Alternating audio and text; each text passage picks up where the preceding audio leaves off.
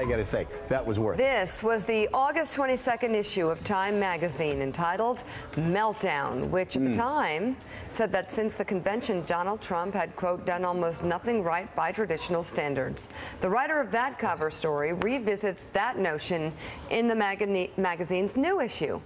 Now it's a, quote, total meltdown. And the piece's co-author, Washington correspondent for Time magazine, Alex Altman, joins us now, along with Time's editor-in-chief, Nancy Gibbs.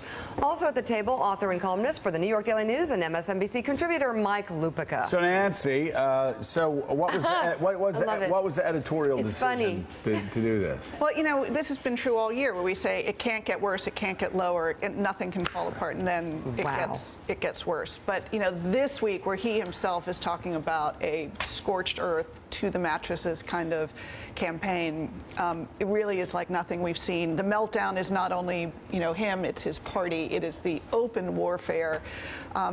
3 weeks in front of an election. It is impossible to get your head around in historical terms, quite apart from in real time. Alex, any evidence that he had no choice but to basically go to the mat here?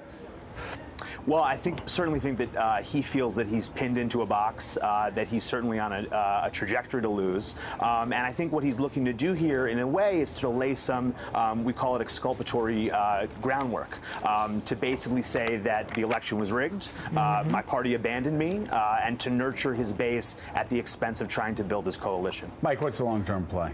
Well, first of all, you put those two covers together, and it looks like he's the Wicked Witch of the West, and he's shrinking and melting at the same time. And to me, it's extremely symbolic. This has turned into, Joe, this has turned into political porn. I mean, for the last 3 weeks of this campaign, it's going to be Bill Clinton's accusers against Donald Trump's accusers, and it's going to be like this conga line of accusations. And when you look at the WikiLeaks stuff, it's like his running mate isn't Pence anymore. It's Julian Assange. So let me ask you this. Do people just at the end just tune it all out? If it's just one accusation after another accusation after another accusation? No, I don't think they do. I do think that there's a general level of noise that you're unable to differentiate anymore what's important, what's not important.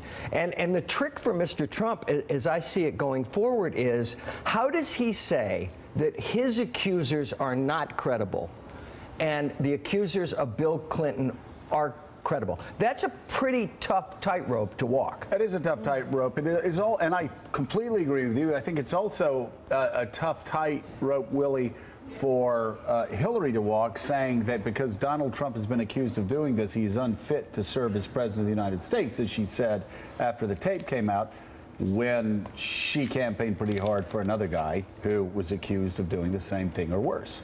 Yeah, it's an ugly stew, let's be honest. I mean, it just is. You think? Look at it, and here we've got a picture, an artist rendering of the stew right here. I mean, it goes way, way back, but particularly just this week, you know, Nancy, starting with Friday, the Access Hollywood tapes, the debate question that set this up for Donald Trump, where Anderson Cooper said, so did you actually do any of the things you talked about? And he said, no, I did not. And that now encouraged many of these women who came out last night, they say, were motivated by Donald saying that at the debate.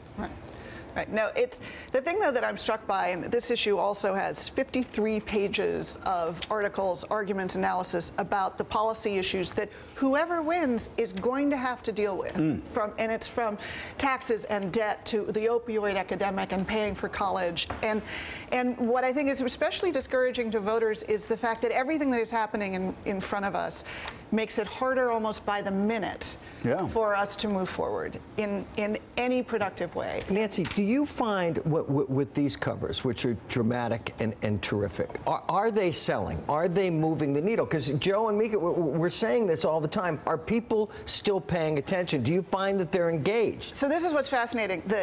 People are more engaged, and we've seen this by every metric. They are more interested in this election than in any election in 20 years. They're watching the debates in higher numbers. They're paying attention in higher numbers.